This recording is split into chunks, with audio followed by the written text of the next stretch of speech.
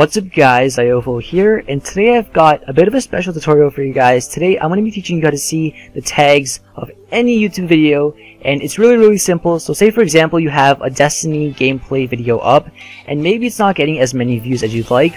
One way you can rank it higher in the search is to improve the tags, and what you can do is actually see the tags that other YouTubers are using. For example, Ghost Robo seems to be ranking at the very top, and his search engine optimization must be really good, so you can go ahead and actually see what tags these people are using and help them to benefit your videos and learn from them, as well as see other stats including how many views the video is getting per hour, as well as where else this video has been shared.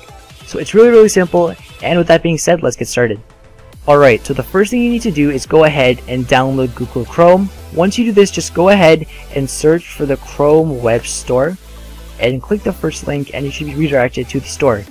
Now what you want to do is go ahead and search for the following: vidIQ Vision, and then press enter, and you should see something called vidIQ Vision for YouTube. If you can't find it, just go and click on extensions and it'll be the first one that pops up. So go ahead and download it, and I'm gonna re-download it just so I can show you how to do it, and I'll come back to you in a second.